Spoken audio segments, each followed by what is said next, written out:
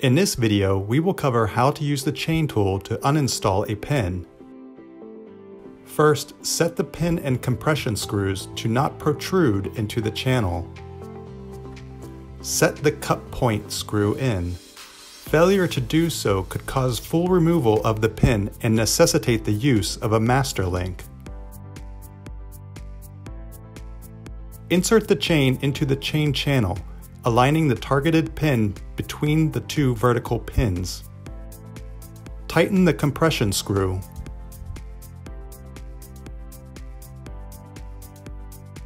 Ensure the chain cannot shift. Screw the pin screw down until the pin almost touches the cut point set screw.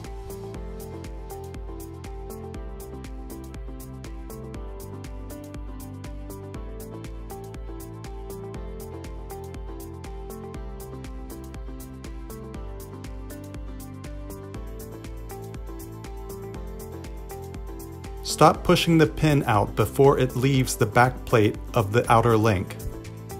Unscrew the pin and compression screws to release the chain.